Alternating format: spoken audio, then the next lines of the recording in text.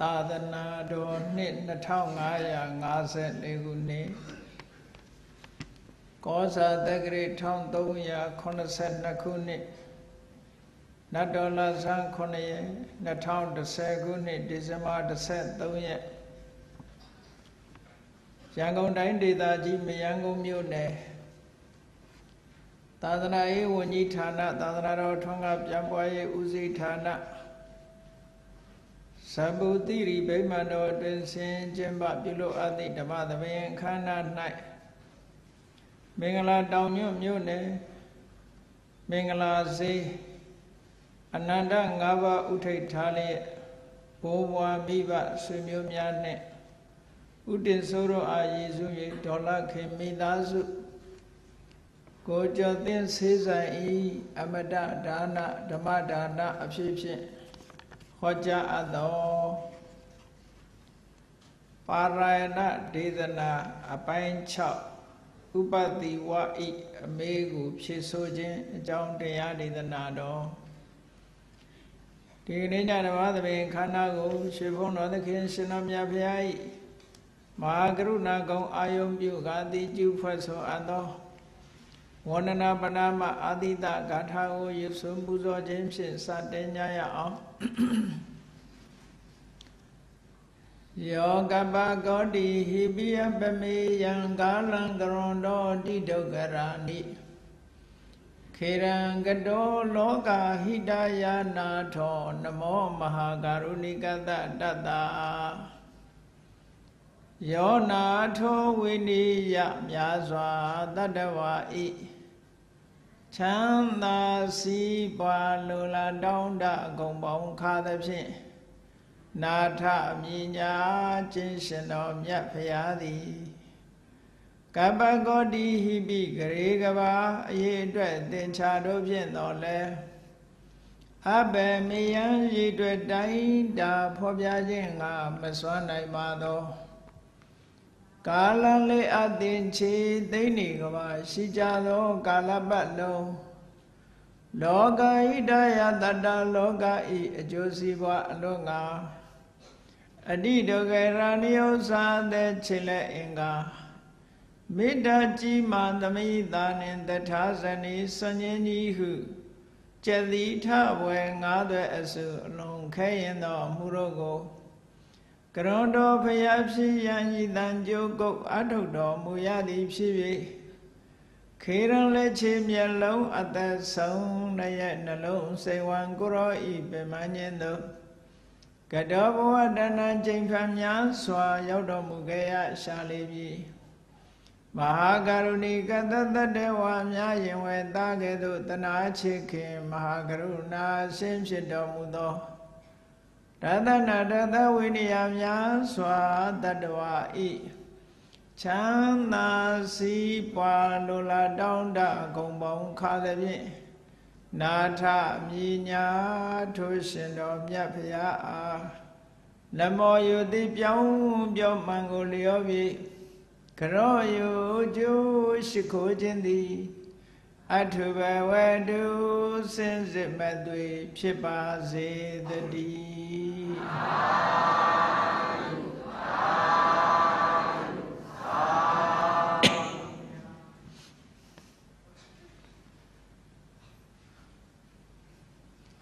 ပါရာယဏဒေသနာအပိုင်း6ဥပတိဝါဤအမေကိုဖြစ်ဆိုခြင်းရသော်ဘုရားနဲ့တွေ့ဆုံပြီးသူတို့ဗေဒကျမ်းဂန်တွေရဲ့အရာ32ပါးသောမဟာပုရိသလက္ခဏာတွေလေးလာချိပြီးဘုရားလိုဆုံးဖြတ်ချက်ကြပြီးတဲ့အခါမှာအသီးသီးမေးခွန်းတွေမေးကြတယ်အလှည့်ကျမေးသွားကြဒီကနေ့6ရောက်မြောက်ဖြစ်တဲ့ဥပတိဝယတိသူအလှည့်ကျလာတဲ့အခါကျတော့မြတ်စွာဘုရားကိုသူကမေးခွန်းတွေမေးတယ်သူသိကျင်တဲ့မေးခွန်းမေးတယ်အဲ့ဒီဥပတိဝယတိဆိုတာသူကသမထကျင့်စဉ်ကိုကျင့်ထားပြီးတော့ အဆင့်၈ဆင့်ရှိတဲ့ထဲမှာသူကအဆင့်9ဆင့်ပေါက်ရောက်ပြီးသားပုဂ္ဂိုလ်တမန်ပုဂ္ဂိုလ်မဟုတ်ဘူးပေါ့ဇန်နေမှာသူက9ဆင့်ထိအောင်ပေါက်ထားတယ်9ဆင့်ဆိုတာတပ္ပရကျင့်စဉ်ကိုကျင့်လိုက်လို့ကတိုင်းယုတ်တွေပေါ်မှာအာယုစိုက်ပြီးတော့ကျင့်လိုက်တာပထမဇန်ရတယ်ဒုတိယဇန်ရတယ်တတိယဇန်ရတယ်သရုတ်ထဇန်ရတယ်ဇန်နေအဆင့်တက်သွားတာရသော်ဗျာမပွင့်ခင်ကသူရတဲ့အဆင့်မျိုးကိုအလာရကာလမှာယသိကြီးလည်းရခဲ့တာပဲအဲ့ဒီခေတ်ကဒီလိုတရားတွေနဲ့ပတ်သက်ပြီးတော့ပေါက်ရောက်တဲ့ပုဂ္ဂိုလ်တွေရှိတာအဲ့ဒီမှာကတိုင်းယုတ်ကောင်မှာအခြေခံပြီးတော့သမထကျင့်စဉ်တွေကိုကျင့်ကြတာဒီဥပတိဝါဆိုတဲ့ဗြဟ္မင်ယသိကြီးဟာ9ဆင့်ထိအောင်သူပေါက်ရောက်အောင်မြင်မိသားဖြစ်တယ်ပေါ့ရူပဇန်က4ဆင့်အရူပဇန်က3ဆင့်မြောက်3ဆင့်ထိအောင်သူပေါက်တယ်ဆိုလိုတာကအာကိစဉ္ညာယတနာလို့ခေါ်တယ်အာကိစဉ္ညာဆိုအာကိစဉ္ညာအာယတနာသူရဲ့အာယုံကဘာမှမရှိတော့တဲ့ပထမအရူပဇန်ကိုအာယုံပြုပြီးတော့သူကဒီဇန်ကိုတက်ထားတာအဆင့်တက်ထားတယ်ပေါ့နော်အဲ့ဒီခေတ်ကတော့ဒီ spiritual progress ဆိုတဲ့ပုံမှာသိပြီးတော့အလေးပေးပြီးဆောင်ရွက်ကြတယ်ခုခေတ်ကတော့ရုပ်ပိုင်းဆိုင်ရာတွေကတော့အများကြီးတိုးတက်လာတယ်စိတ်ပိုင်းဆိုင်ရာတွေကအမတန်မှကျဆုံးသွားတယ် material development desire for material things ကပိုများလာတဲ့အခါကျတော့လူတွေရဲ့စိတ်ဓာတ်ပိုင်းဆိုင်ရာတွေကအမတန်မှကျဆင်းသွားတိုးတက်မှုသိအားနည်းသွားပြီးတော့လူတွေရဲ့စိတ်ထဲဟာ impurity တွေအညစ်အကြေးတွေ mental disease တွေပေါ့စိတ်ယောဂါတွေလူတွေဟာဖိစီးလာကြတယ်တစ်ဖက်ကတိုးတက်တဲ့အခါတစ်ဖက်ကရော့ကျသွားတဲ့သဘောကိုစဉ်းကျင်စဉ်းစားကြည့်ဖို့လိုတယ်ဒါအများစုပေါ့ဘယ်ရာပဲဖြစ်ဖြစ်တစ်ခုခစ်စားလို့ရှိရင်နောက်တစ်ခုကရော့ကျသွားတယ်ရုပ်ပိုင်းဆိုင်ရာဘလောက်ထိအောင်တိုးတက်လာတော့ဆိုလူတွေကဟိုကောင်းကင်ကနေခီးသွားနိုင်တဲ့အဆင့်ရောက်လာလိမ်မြန်စည်းသွားတာလေဟောတရားကျင့်စရာမလိုဘူးလိမ်မြန်စည်းကျင်လို့ရှိရင်ပတ်စံရှိဖို့လိုတယ်ပတ်စံရှိပြီးတော့အဲတိကက်လေးဝယ်လိုက်လို့ရှိရင်ဟောကဘာပတ်လို့ရတာအဲ့တော့ရုပ်ပိုင်းဆိုင်ရာတွေကဒါတိုးတက်လာတိုးတက်လာတော့လူတွေကတရားမရှာဘာရှာပတ်စံရှာဒီလိုဖြစ်လာပတ်စံရှာလာတဲ့အခါမှာဘာတွေဖြစ်လာတော့ဆို desire for money နဲ့ဖြစ်လာတာလေလူတိုင်းဟာ desire for money ဖြစ်လာတယ်အဲ့ဒီငွေချေးထနာတွေနောက်ကိုလောက်လာတဲ့အခါကျတော့ desire လို့ဆိုကြတဲ့ဒီ desire ဆိုတဲ့တဏှာဆိုတာဘယ်တော့မှမပြည့်ဘူးမြတ်စွာဘုရားကတဏှာကိုပင်လယ်နဲ့ဥပမာပေးထားတယ်နတ္ထိတဏှာတမနတ္ထိမြစ်ဆိုတာတမန်မြစ်ကိုပြောတာမဟုတ်ပင်လယ်ကြီးမြစ်ကတခါပြည့်သေးတယ်ပင်လယ်ကမပြည့်တာနော်ဧတနာဆိုတာဒုပ္ပူရဏဘယ်တော့မှလူဘဆိုတာပြည့်တယ်မရှိဘူးတဲ့အဲ့တော့မပြည့်နိုင်တာကြီးကိုဖြည့်နေကြတဲ့အခါကျတော့အမြဲတမ်းသူကလိုးနေတာဆိုတော့ဘယ်တော့မှမပြည့်နိုင်တာကြီးကိုဖြည့်နေကြတော့လူတွေရဲ့စိတ်ဓာတ်တွေကလည်းပဲတဏှာကိုမဖြည့်စည်းနိုင်တဲ့အခါကျတော့အာမလို့အာမရတွေဖြစ်လာစိတ်ထဲမှာမကျေနပ်ချက်တွေများလာလောဘရှိရင်မကျေနပ်မှုဆိုများတာပဲထုံးစံမှုဒါကြောင့်မလို့ကာမိသန္တာနဲ့ဗျာပါဒဆိုတာတွဲထားတာကာမိသန္တာ desire for sensual pleasure ရှိလာပြီကိုလိုချင်တာရရင်ရမရလို့ရှိရင်ဒေါသပဲစိတ်ထဲမှာအလိုမကျတာတွေဖြစ်လာတယ် ကနေခေတ်မှာတော့ဒါ stress စိတ်ဖြစ်စီမှုတွေများစိတ်ဖြစ်စီမှုတွေများလာလုပ်ငန်းတစ်ခုဆုံးရှုံးသွားမယ်ဆိုရင်ပိုပြီးတော့ stress တွေများတိုးတက်တယ်ဆိုတဲ့နိုင်ငံတွေမှာ stress ပိုများတယ် spiritual progress ဆိုတဲ့စိတ်ဓာတ်ပိုင်းဆိုင်ရာ develop ဖြစ်ဖို့မရှိတော့ဘူးရုပ်ပိုင်းဆိုင်ရာပဲတိုးတက်နေတယ်ရုပ်ပိုင်းဆိုင်ရာတိုးတက်နေသည့်အတွက်ကြောင့်စိတ်ပိုင်းဆိုင်ရာစင်ကြယ်မှုဖွံ့ဖြိုးမှုဆိုတာခရီးကိုမဆိုင်တော့သို့သောမြန်မာနိုင်ငံလိုဘုရားတရားတော်တွေလွှမ်းမိုးထားပြီးတော့ဩဇာတက်ရောက်နေတဲ့နိုင်ငံတွေမှာအနည်းငယ်တော်တယ်လို့ပြောဘုရားတရားတော်တွေကိုမကြားဘူးမသိဘူးတဲ့နိုင်ငံတွေအလံဝေးနေတဲ့နိုင်ငံတွေဆိုရင် stress တအားများတာ stress တအားများလို့မကြေမနက်တွေဖြစ်ပြီးတော့တတ်ချင်စိတ်တွေပေါက်ပြီးတော့အခုဒီကနေ့ခေတ်မှာ terrorism တို့ terrorist တို့ဆိုတာပါနာပဲလောကကြီးမှာခရီးသွားတဲ့လူတွေဟာလေမြန်နဲ့ခရီးသွားနေကြတယ်အဲ့တော့ဘုန်းကြီးတို့တော်မှခရီးသွားဖို့ရတော့ကိုဝန်လေးလာတယ်ဘာဖြစ်လို့တော့ဆိုလူရဲ့ခန္ဓာကိုယ်တစ်ခုလုံးကို scan လုပ်တယ်အခုခေတ်ကလေမြန်ပေါ်တက်ဖို့အတွက် scan လုပ်ကြည့်လို့ရှင်အကုန်လုံးမီးမွေးတိုင်းဖာမွေးတိုင်းပဲလေဘာတွေများဖွက်ထားတော့ဆိုတာသိတာတချို့လေစိတ်တွေမှာအဲ့ဒါတတ်ထားပြီလူတွေကလည်းချမ်းဖန်ပြီးတော့ဒီဒုက္ခပေးဖို့လုပ်တဲ့လူတွေကလည်းအများကြီးပဲတလောကပဲသတင်းစာတွေတို့ဂျာနယ်တို့ရေဒီယိုတွေကကြားလိုက်သေးတယ်ဒီ laptop ဆိုတာလေ laptop ထဲမှာသုံးတဲ့ battery site အရွယ်ကလေးလုံးဝတူအောင်လုပ်ပြီးတော့အဲ့ထဲမှာဘုံထည့်ပြီးတော့ပို့လိုက်တယ်အမေရိကန်နိုင်ငံရောက်လာတယ်အဲ့ဒါလေမြန်မော်စီးရင်မှာဒါကိုသူက remote နဲ့တော့မဟုတ်တစ်ခုခုနဲ့သူထိုင်းပုံးတို့ဘာတော့ဟာမျိုးလုပ်ပြီးတော့ကွဲအောင်လုပ်လိုက်လို့ရှင်အပြစ်မဲ့တဲ့လူတွေဟာခရီးသွားရင်အသက်ဆုံးကြရတယ်ပေါ့အဲ့တော့ပြောမယ်ဆိုလို့ရှိရင်အနေရမကင်းမှုပေါ့ခရီးသွားတာလေအမတန်မှအနေရကြောက်စရာတွေဖြစ်လာတယ်ဘယ်လိုဒုက္ခပေးရမလဲလို့အမြဲတမ်းစဉ်းစားနေတဲ့လူတစုကလည်းရှိနေတာပဲအဲ့တော့လောကကြီးမှာတလောကဘုန်းကြီးတစ်ပါးအမေရိကပြန်လာတယ်သူပြောပြအခုလိုဗမာပြည်မှာလို့သင်္ကန်းယုံကြီးနဲ့သွားလို့ရှိရင်တဲ့ပို့ပြီးတော့မဲတယ်တဲ့အကုန်သင်္ကန်းတွေချွတ်ခိုင်းတယ်သင်္ကန်းတွေချွတ်ပြီးတော့အဲခြေနှောင်းနဲ့အကုန်ထက်အဲပြီးတော့မှ check လုပ်ထားပေါ့လေအကုန်လုံးကွန်ပျူတာ check အဲ့ထဲကိုအကုန်သင်္ကန်းတွေပါထက်ဖနက်တွေလည်းထက်အကုန်လုံးသင်မိုင်လေးတွေခါးဝညိုရှိရင်ဖြုတ်အောင်အဲ့လိုထည့်ပြီးတော့ဆိုတော့ဘုန်းကြီးတွေရဲ့ dignity ကတိတ်ပြီးတော့မရှိတော့เนาะသင်္ကန်းယုံထားလို့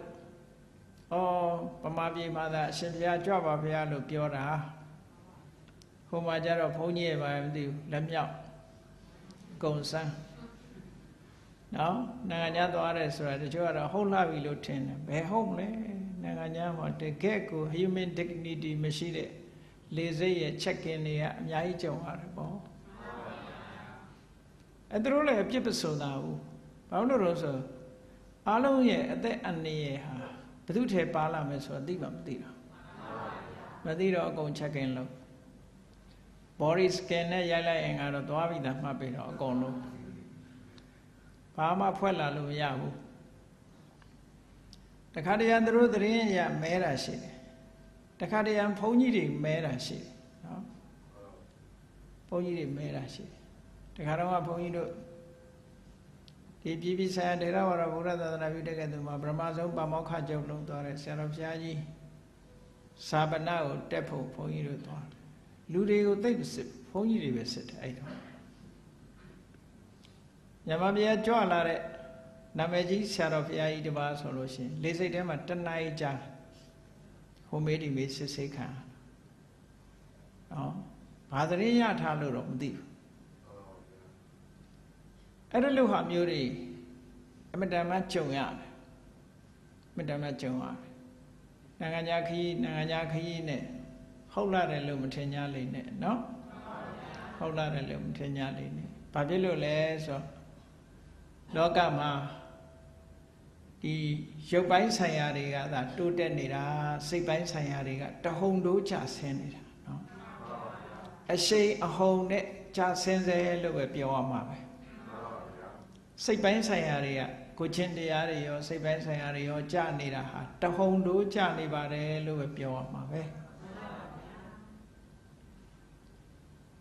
အဲ့တော့ကြောင့်မလို့မြတ်စွာဘုရားဟောတဲ့တရားလေးကိုနာပြီးကိုယ့်ရဲ့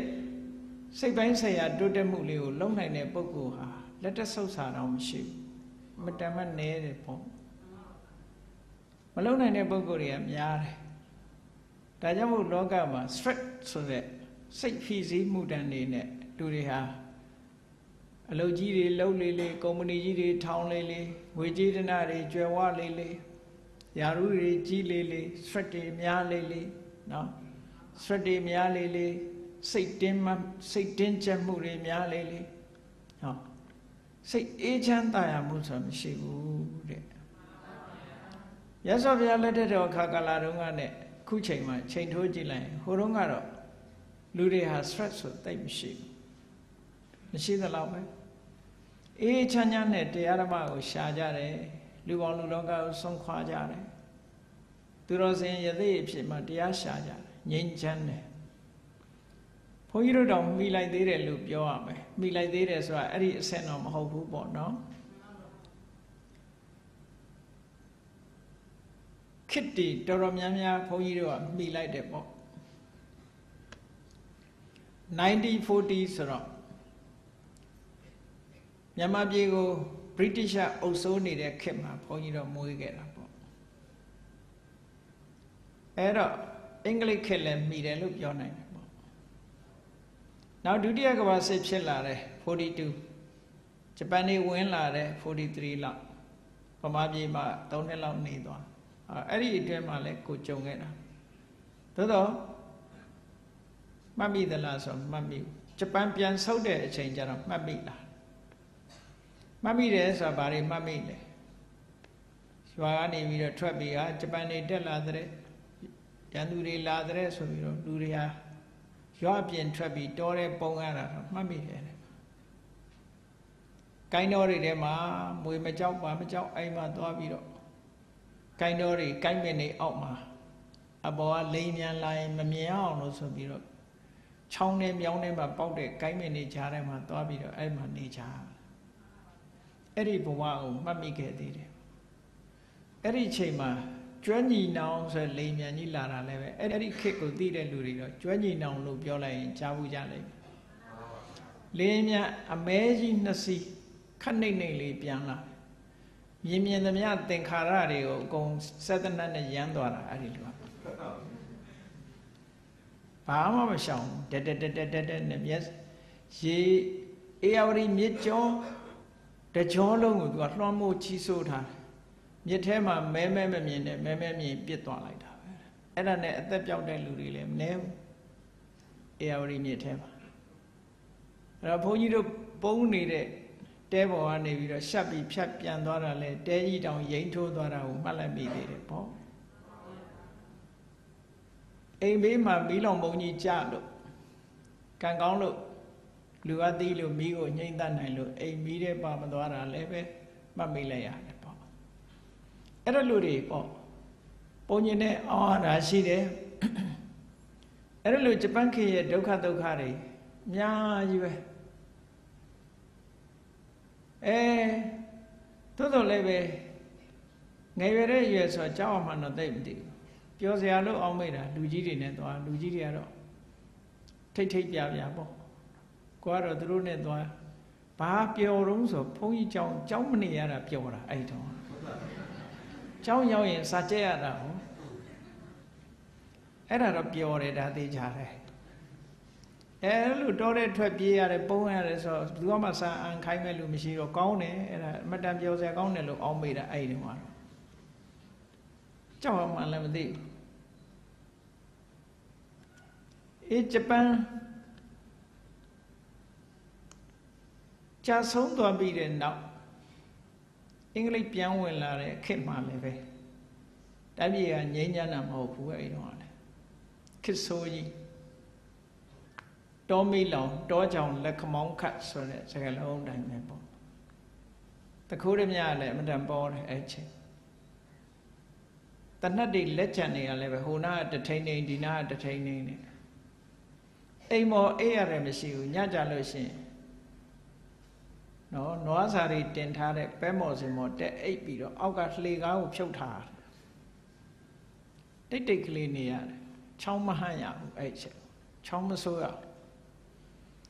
အဗဒမအဲ့လိုခစ်ကြီးခစ်ဆိုးကြီးဖြတ်ကျော်ခဲ့ရတယ်အဲ့လိုဂျပန်နေဆုတ်ခါသွားတဲ့အခါမှာလူတွေဟာဘုံမှမသိလက်နဲ့မှမသိအဲ့ဒါမျိုးတွေနဲ့ကြုံခဲ့တယ်မမရရဘုန်းကြီးတို့ညီကို2ယောက်ဘုန်းကြီးနဲ့အထက်အောက်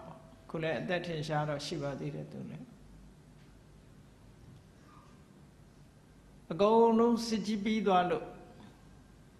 ဂျပန်နေဆုတ်သွားပြီကိုယ့်ရွာကိုပြန်လို့ရပြီကိုယ့်အိမ်ကိုပြန်လို့ရပြီကိုယ့်ကျောင်းကိုပြန်လို့ရပြီဆိုတဲ့အချိန်လေးမှာ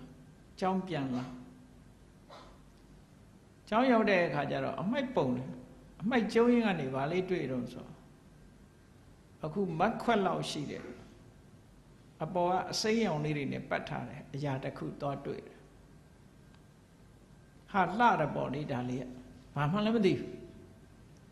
ဟိုဖြုတ်ဒီဖြုတ်မလို့လုံးတဲ့အချိန်မှာအနာနာမှာအသက်အရွယ်ရှိတဲ့တခါတယောက်ကနေလာဟာမလုံးနဲ့အဲ့ဒါဘုံဆိုပြီးတော့ယူပြီးတော့သူကရေထဲလွှတ်ပစ်လို့အနိုးဆိုအဲ့နာနဲ့သေလောက်တယ်ပေါ့နော်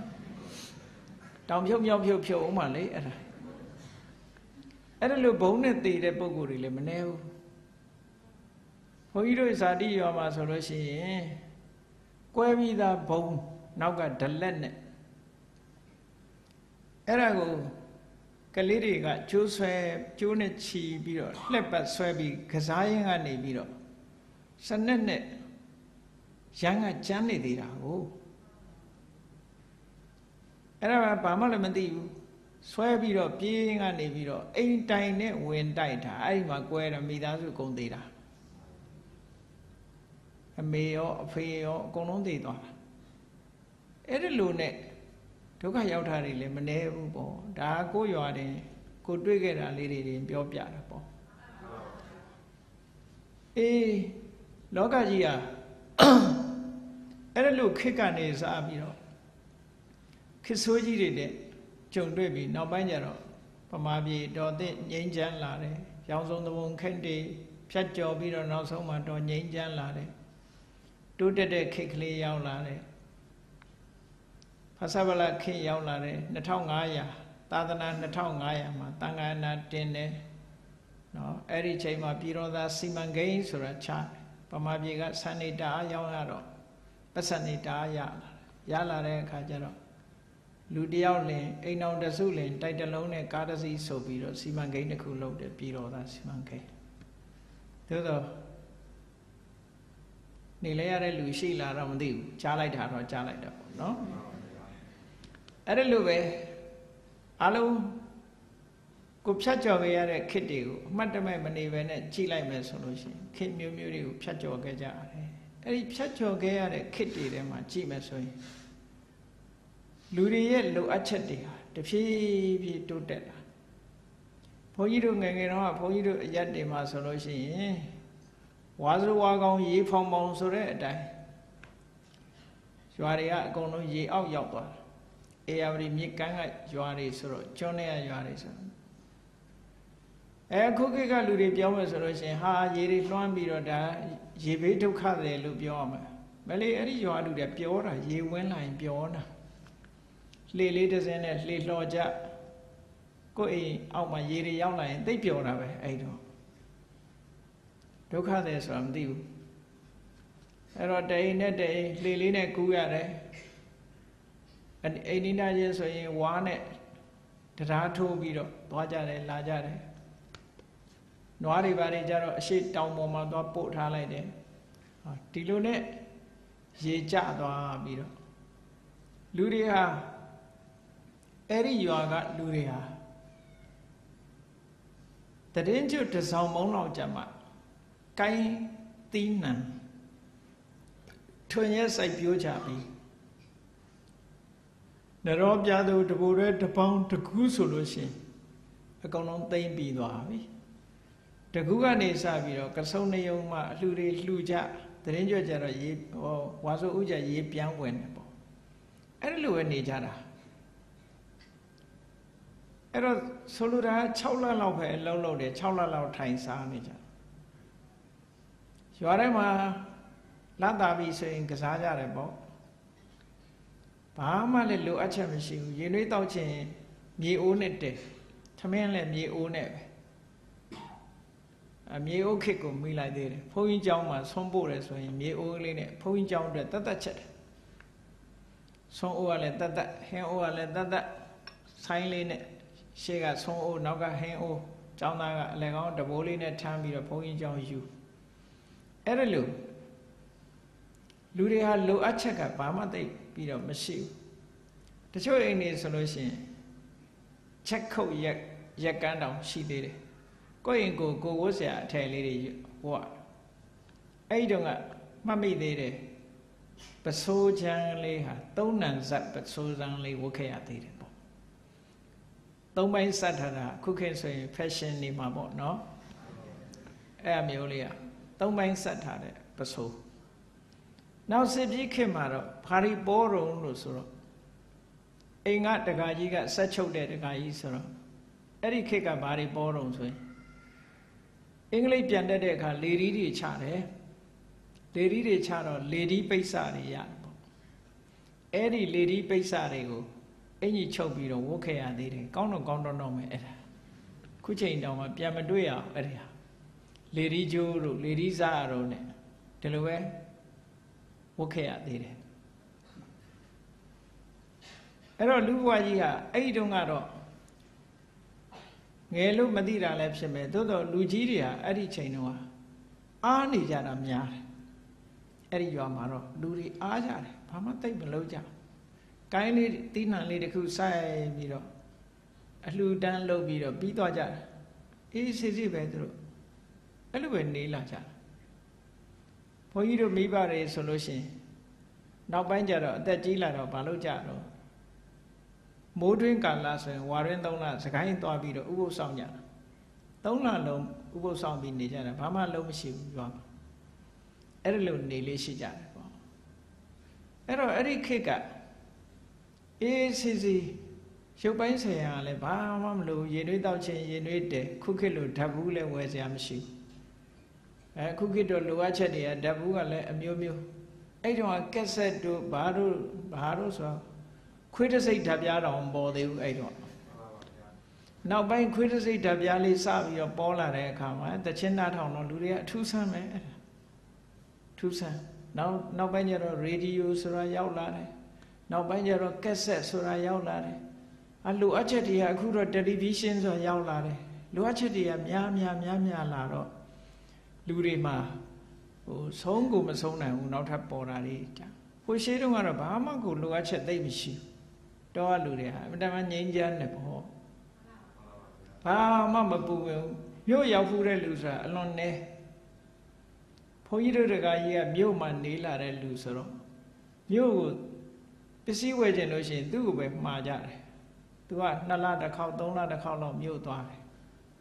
သူကမြို့မှာဆက်ချုပ်လာပြီးတော့တောရောက်လာတဲ့လူဆိုတော့မြို့မှာနေလာတာမန္တလေးမြောက်ပြင်မှာနေလာတာအဲ့တော့မြို့ရောက်ဖူးတဲ့လူဆိုတာအမတန်မှနေတယ်မြို့နဲ့ဒါဖြင့်ဝေးလွန်အားကြီးလို့လားဆိုတော့မန္တလေးနဲ့မိုင်90ပဲဝေးတယ်အဲ့တော့ကိုမြို့မရောက်ဘူးပဲနဲ့တည်သွားတဲ့လူတွေအများကြီးပဲမြို့အသာထားဟိုနားရွာဒီနားရွာတော့မသွားကြဘူးကိုရွာကိုပတ်ဝန်းကျင်လေးမှာပဲဒီလိုနေပြီးတော့ဘဝတစ်ခုဆုံးသက်သွားတဲ့လူတွေအများကြီးပဲအခုခေတ်တော့မရဘူးနော်အရင်တော့ပုံစံနဲ့အခုပုံစံနဲ့မတူတော့ဘူးနေတကာနှံ့နေပြီခုလောက်လည်းမလောက်ဘူးရှားနေရတယ်ခုဟာအိမ်ရှိလူကုန်ထွက်ရှာအခုဂတိခေတ်ဆိုရင်ဗမာပြည်မှာတချို့အရက်တွေဆိုရင်ယောက်ျားကလေးတွေလူငယ်လူရွယ်တွေဟာရွာမှာမရှိတော့ဘယ်ရောက်ကုန်လို့ဆိုမလေးရှားတို့စင်ကာပူတို့ရောက်ကုန်ထိုင်းတို့ရောက်နေကြဘာဖြစ်လို့လိုအပ်ချက်တွေများလာတဲ့ဆိုတာဂျုံဆက်လို့ခေါ်တဲ့ဟာပေါ့ chống set xóa lưu hà nế ba của chị anh ăn đi chứ có gì anh ăn đi chứ của chị anh ăn đi chứ à cái sao xí tôi lấy xí chứ anh ăn đi chứ à đáp ứng vậy đấy xong tôi lấy vậy chứ anh ăn đi cái gì cái đi ta television rồi xí tôi lấy xí ông chú sao motorcycle xí motorcycle đó mà đấy ở đây lúc chạy xài này chết là đã ở đó siêu bán xài hàng lúa chết đi nhá là đi được chưa bé đi cha sống toàn rồi rồi siêu bán xài hàng đi nhá cha sinh toàn đấy để lúa sống lúa làm bảo nó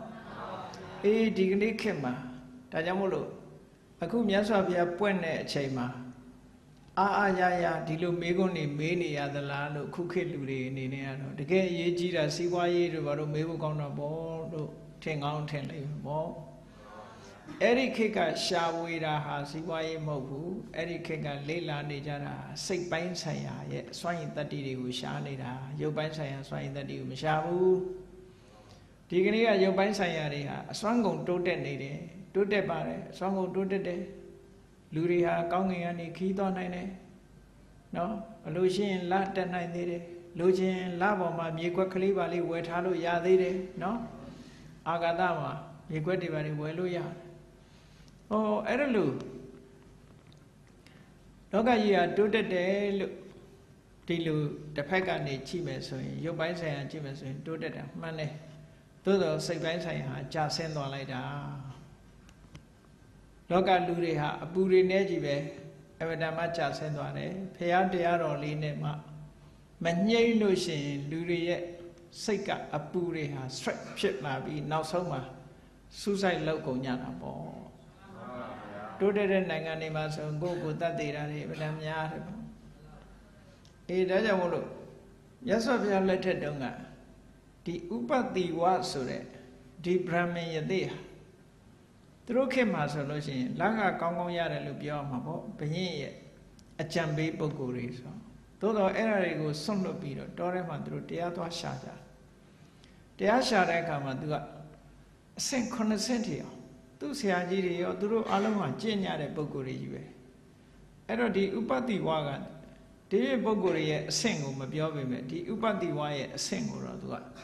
90ထိအောင်ပေါက်ရောက်ထားတဲ့ပုဂ္ဂိုလ်80ရှိတဲ့ထဲမှာသူ90ပေါက်တယ်လို့ဒီလိုပြောတာအာလာရကာလမရဲ့အဆင့်ကိုသူကရောက်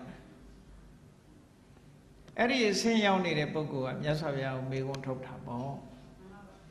အဲ့တော့အဲ့ဒီအဆင့်တက်ပုဂ္ဂိုလ်ကဘယ်လိုတက်တာတုံးသူတို့ခက်က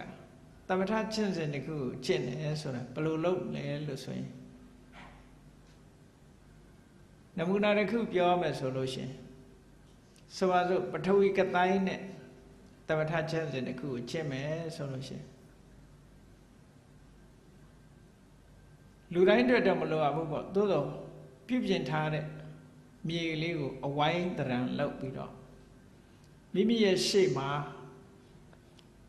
တထောင်တော်လောက်ဝေးတဲ့မိမိရဲ့ရှေ့နားလေးမှာရှေ့မှာ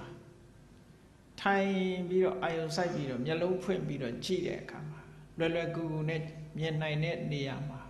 ပထဝီကတိုင်းဝန်းလေးကိုချထားပြီးတဲ့အခါမျက်လုံးကစိုက်ပြီးတော့အဲ့ဒီကတိုင်းဝန်းကိုကြည့်တယ်မျက်လုံးနဲ့ကြည့်ပြီးတော့စိတ်နဲ့မှတ်နေတယ်အဲ့မျက်လုံးနဲ့ကြည့်ပြီးတော့ဒီအာယုံကိုနှလုံးသွင်းနေတာကိုဒါပရိကမ္မနမိတ်လို့ခေါ်တယ်အလုံးလုံးနေတယ်စတင်ပြီးလုံးနေပြီနောက်တစ်စစ်တက်လာတဲ့အခါကျတော့ဘယ်လိုတော့ဆိုလို့ရှိရင်မျက်စိဖွင့်မကြည့်ပေမဲ့လို့မျက်စိမှိတ်လိုက်ပေမဲ့လို့စိတ်ထဲမှာအထင်သာကြီးအဲ့ဒီပထဝီကတိုင်းဝန်းကြီးကပေါ်နေပြီဆိုရင်ဒါဥက္ခနမိတ်လို့ခေါ်တယ်စိတ်ထဲမှာစွဲနေပြီအဲ့ဒီနမိတ်ကြီးကတခါလူတွေကပြောတယ်မို့လားကြောက်တတ်တဲ့လူတွေမှာအတုကယုံလောင်းကြီးမြင်ပြီးတော့မျက်လုံးကမထွက်လို့အိတ်မပြောဘူးဆိုတာလေတကယ်ကတော့အဲ့ဒါဥက္ခနမိတ်အဖြစ်ပြောင်းလို့ရတယ်ပေါ့ကြောက်နေရင်တော့မရဘူးအဲ့တော့စိတ်ထဲကနေမှတ်ထားပြီးတော့စိတ်ထဲမှာစွဲထင်နေတဲ့အရေးအယောင်ဟာဒါဥက္ခနမိတ်ခေါ်တယ်အဲ့ဒီဥက္ခနမိတ်ကိုစွဲစွဲမြဲမြဲထိမ့်သိမ့်ပြီးတော့စိတ်ကိုတခြားရောက်မသွားအောင်လေ့ကျင့်ပေးမယ်ဆိုလို့ရှိရင်ပฏิဘာကနိမိတ်လို့ခေါ်တဲ့အဲ့ဒီစိတ်ထဲကမှတ်ထားတဲ့အာယုံနဲ့ အလားတရံတူတော်လည်းပဲပို့ပြီးတော့ကလီးယားဖြစ်လာတယ်ပို့ပြီးတော့တောက်ပြောင်လာတဲ့အာယုန်တစ်ခုဟာစိတ်ထဲမှာဆွဲထင်ပြီးပေါ်လာလို့စိတ်တွေကလည်းငြိမ်ကြနေတယ်အဲ့ဒီချိန်မှာနိဝရဏဆိုတဲ့တရားတွေဟာလည်းပဲလုံးဝမပေါ်လာဘူးနိဝရဏတရားမပေါ်ဘူးဆိုတာအိတ်ချင်စိတ်မရှိဘူးတန်တရားစိတ်တွေမရှိဘူးဟိုတွေးဒီတွေစိတ်လွင့်နေတာမရှိဘူးဒီအာယုံလေးပေါ်မှာစိတ်ကလေးကကတ်ထားသလိုငြိမ်လာတယ်ဆိုလို့ရှိရင်အဲ့ဒီပฏิပါကနိမိတ်ပေါ်မှာစိတ်ကလေးငြိမ်ကြသွားပြီဆိုရင်ပထမဇန်ရတယ်လို့ပြောတာပထမဇန်ရရင်ထင်ရှားနေတာဘာတွေထင်ရှားတော့ဆိုရင်အဲ့ဒီကတိုင်းအာယုံပေါ်မှာစိတ်လေးပုတ်တင်နေတဲ့ဝိတက်လို့ခေါ်တဲ့ပုတ်တင်နေတဲ့သဘောလေးရဲ့ပုတ်တင်ထားတဲ့အတိုင်းစိတ်လေးကဆွမ်းဆွမ်းမြဲမြဲရှိနေတယ်ဆိုတဲ့ဝိสารသဘောရဲ့စိတ်ထဲမှာကျေနပ်နေတဲ့ပီတိသဘောရဲ့ခန္ဓာကိုယ်ကြီးတစ်ခုလုံးဟာနေလို့ထိုင်လို့အမတန်ပေါ့ပါပြီးနေတယ်ဆိုတဲ့သဘောရဲ့စိတ်ကလေးကငြိမ့်နေတဲ့သဘောရဲ့စာလို့ပြောရင်တော့ဝိတက်ဝိสารပီတိဒုက္ခဧကဂတဝိတက်ဆိုတာစိတ်ကိုအာယုံပေါ်ပုတ်တင်ပေးတာဝိสารဆိုတာစိတ်နဲ့အာယုံနဲ့ကြွာမတော့အောင်ထိမ့်ပေးနေတာပီတိဆိုတာအဲ့ဒီအာယုံလေးပေါ်မှာစိတ်ကနှစ်ချိုင်းနေတာဒုက္ခဆိုတာညောင်းတာညာတာကြိုက်တာခဲတာတွေဘာမှမရှိဘူးခန္ဓာကိုယ်ပေါ့ပါပြီးတော့နေတာဧကဂတဆိုစိတ်ကလေးကတဏှာထဲမှာငြိမ့်နေတာဟောအဲ့ဒီကြတော့ဘာဖြစ်လာတော့ဆိုမကောင်းတဲ့စိတ်တွေပူပန်တဲ့စိတ်တွေအကုသိုလ်စိတ်တွေလိုချင်တဲ့စိတ်တွေစသဖြင့်စိတ်ရဲ့အညစ်အကြေးတွေនិဝရဏတွေဒါတွေလုံးဝကင်းသွားတာအဲ့ဒီကင်းသွားခြင်းကြောင့်ရတဲ့ပိဋိနဲ့ဒုက္ခအမတမခန္ဓာကိုယ်တစ်ခုလုံးမှာတိမ့်တိမ့်နဲ့ဖြစ်လာတယ်အဲ့ဒါကိုဝိဝေကဇပိဋိဒုက္ခလို့ခေါ်တယ်ဝိဝေကဆိုတာအကုသိုလ်တရားတွေကာမဂုဏ်အာယုန်တွေနဲ့ကင်းသွားပြီးတော့ရလာတဲ့ချမ်းသာဒုက္ခတစ်မျိုးပဲအဲ့ဒီချမ်းသာဒုက္ခကိုတာမန်ပုဂ္ဂိုလ်တွေကတွေ့ကြုံမရှိဘူးမခံစားဘူးမခံစားဘူးတော့ကာမဒုက္ခပဲအကောင်းဆုံးလို့ထင်တယ်ပေါ့အဲ့ဒီဒုက္ခရလာပြီဆိုတဲ့အခါမှာဒါပထမဇန်ချမ်းသာလို့ခေါ်တာပဲအဲ့ဒီပထမဇန်ချမ်းသာခံစားလို့ဒုတိယဇန်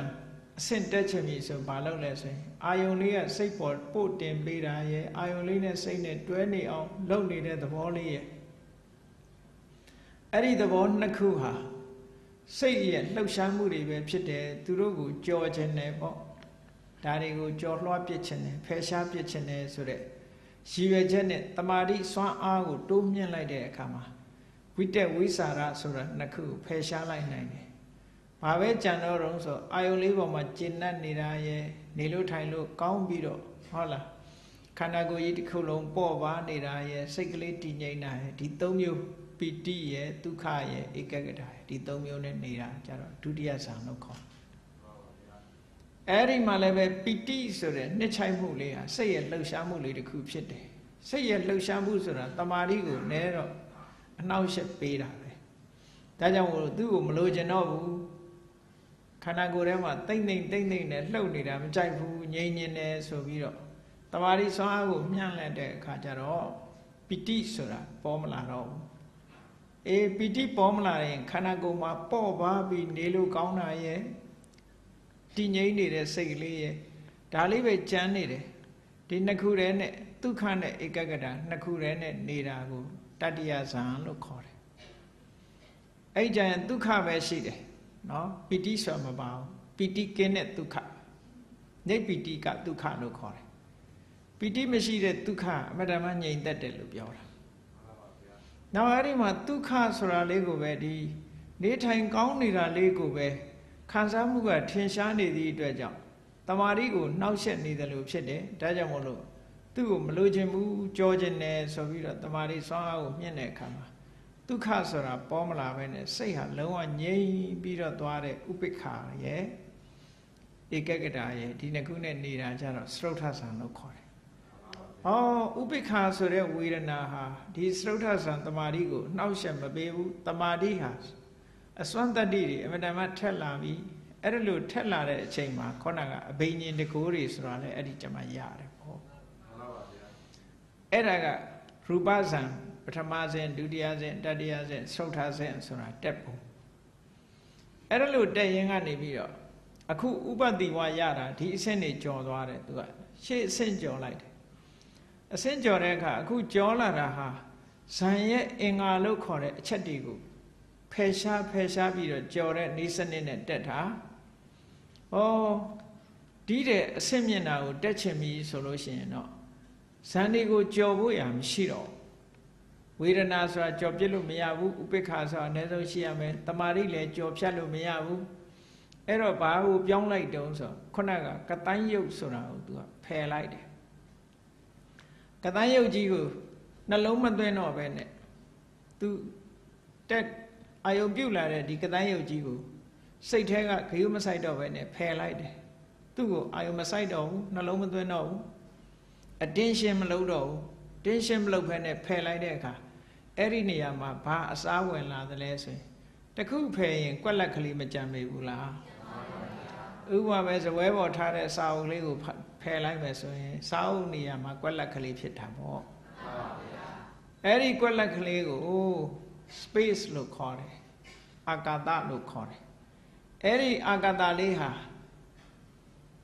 ဥပတိပင်လို့ဖြစ်ပေါ်လာတာတို့တည်ရှိတာတို့ပြတ်တာတို့သူကပညာသဘောဖြစ်သည့်အတွက်ကြောင့်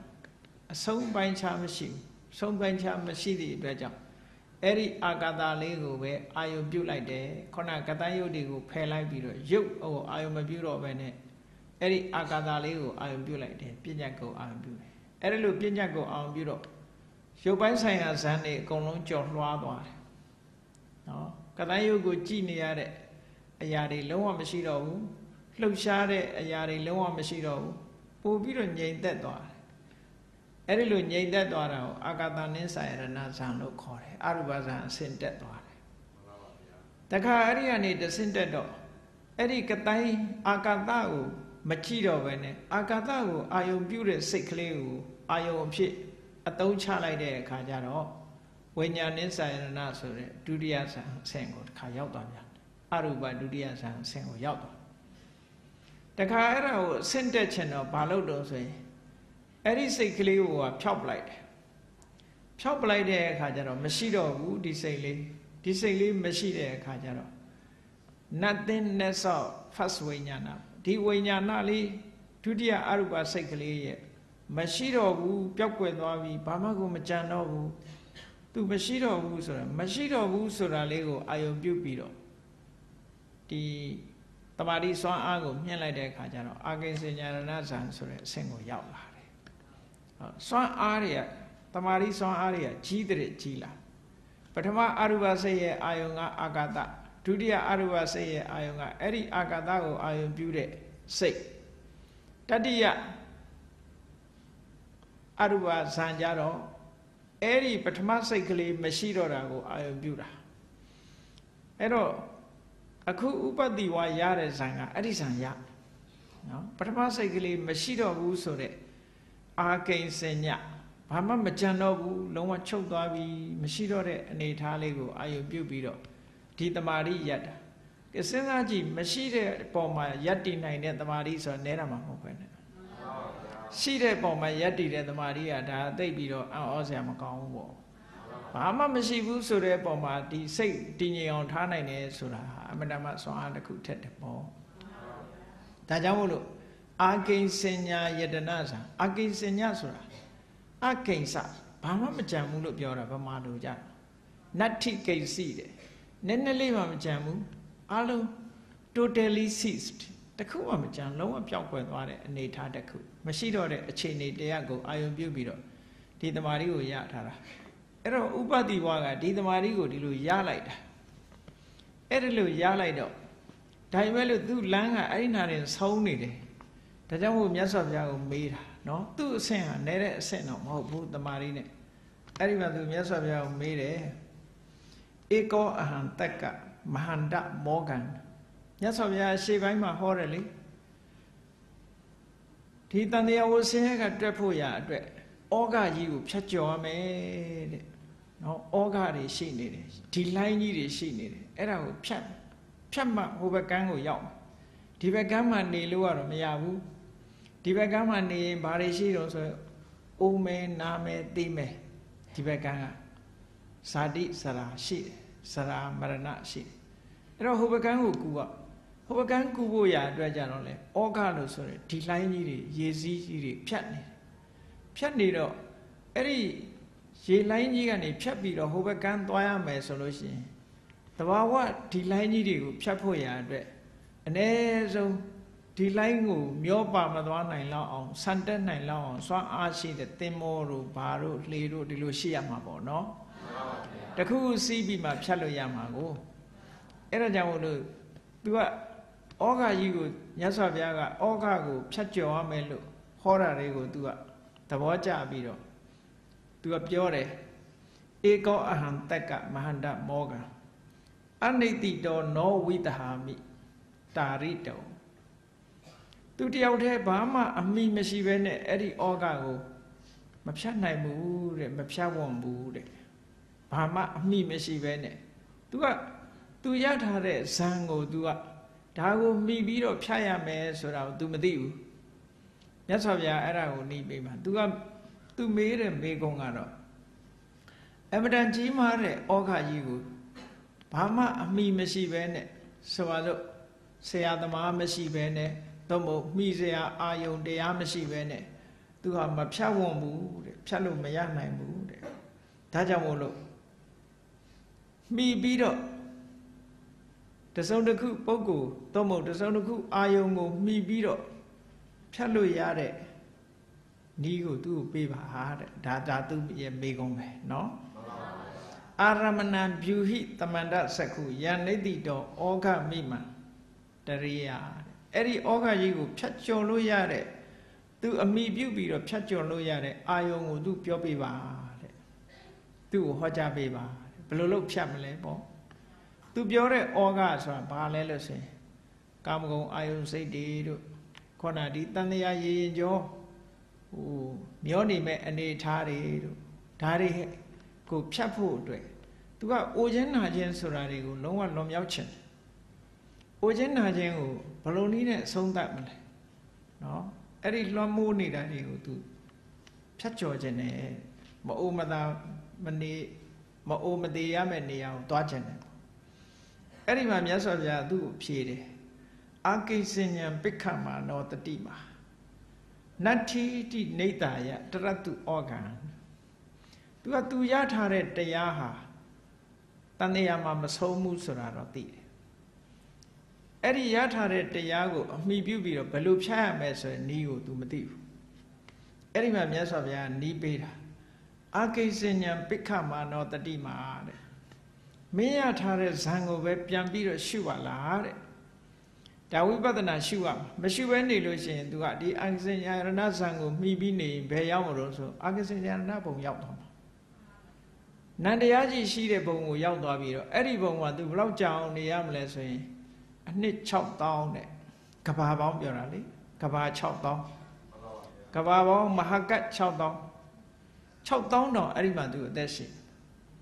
အဲ့တော့လောက်ကြီးအသက်ရှင်နေတာဟာမအိုမသေးလားလို့ဆိုမဟုတ်ဘူး6000ပြည့်သွားရင်သွားတော့မှာပဲသွားမှာပဲ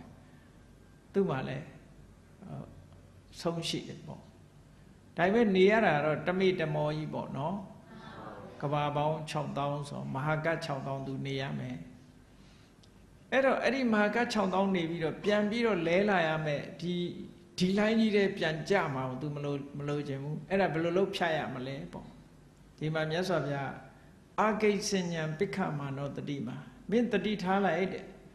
မင်းရထားတဲ့ဇံကိုကြည့်လိုက်ပြန်ကြည့်လိုက်တဲ့အခါအဲ့ဒီဇံဟာအကြောင်းတရားကြောင့်အကြောင်းတရားတွေကစုပေါင်းလုပ်ထားတဲ့သင်္ခတတရားများတာဖြစ်တယ်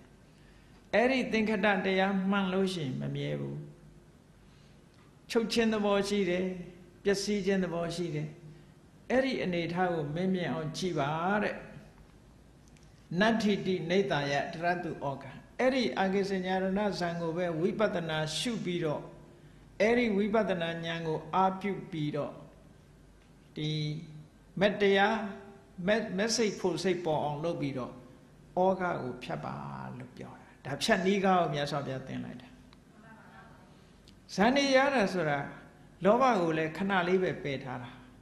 ဒိဋ္ဌိဆိုတာလည်းခဏလေးပဲအဝိဇ္ဇာဆိုတာလည်းခဏလေးပဲပယ်ထားတာဝိက္ခမဏပဟံဆိုတာအခိုက်အတန့်ဖယ်ခွာထားတာပဲရှိတယ် အဲ့ဒါကိုမြတ်စွာဘုရားဝိပဿနာရှုခိုင်းတာကိုရထားတဲ့ဇံကိုပဲမမြဲတဲ့သဘောတွေနဲ့ဒီသဘာဝတရားတွေကိုရှုအဲ့ဒီအာကိစဉာယရဏဇံရဲ့အာယုံကဘာလို့ဆိုပညာကြီးဖြစ်နေတယ်ပထမအရူပစိတ်ရဲ့မရှိခြင်းဆိုတဲ့ဘာမှမကြံတော်ခြင်းဆိုတဲ့နတ္ထိပညာကိုမရှိတော့တဲ့အနေထားတစ်ခုကိုအာယုံပြုပြီးဒီဇံကြီးကရပ်တည်နေတာအဲ့တော့ဝိပဿနာရှုတော့မယ်ဆိုရင်အဲ့ဒီမရှိတာကိုရှုလို့မရဘူးဝိပဿနာတကယ်ရှုတာကဝိပဿနာရဲ့အာယုံဟာတကယ်မှန်စစ်မှန်တဲ့ပရမတ္ထတရားသာရှုလို့ရတာကိုအဲ့တော့မရှိတာအယုံနာမှမဟုတ်တာသဘာဝတရားမဟုတ်ဘူးပရမတ္တရားမဟုတ်ဘူးပညာကြီးဖြစ်နေတယ်ဒါကြောင့်မြတ်စွာဘုရားကအဲ့ဒါကိုမရှုနဲ့အာကိစဉာယရဏဇံဆိုတဲ့အထဲမှာဘာတွေပါတော့ဆိုစိတ်ပါတယ်ဖတ်တာပါတယ်ဝေဒနာပါတယ်တင်ညာသင်္ခါရဝိညာဉ်ဆိုတာတွေပါတယ်လေအာကိစဉာယရဏစိတ်နဲ့ရှင်တဲ့စေတသိက်တွေပါတယ်အဲ့ဒီအုပ်စုတွေကဒီသဘာဝတရားတွေကိုပြန်ကြည့်လိုက်တဲ့ဝိပဿနာဉာဏ်နဲ့တတိကြီးစွာထားပြီးတော့ပြန်ကြည့်လိုက်လို့ရှိရင်ဒီအာကိစဉာယရဏဇံထဲမှာပါဝင်တဲ့စိတ်တွေစေတသိက်တွေနော်ဖတ်တာတို့ဝေဒနာတို့တင်ညာတို့သင်္ခါရတို့ဆိုတာတွေဒါတွေဟာတခုမှမမြဲပါလားအကြောင်းကနေဖန်တီးထားတဲ့သင်္ခတတရားတွေများတာဖြစ်တယ်သင်္ခတတရားမှန်လို့ရှိရင်အနိစ္စသဘောတရားမမြဲတဲ့သဘောတရားတွေရှိတယ်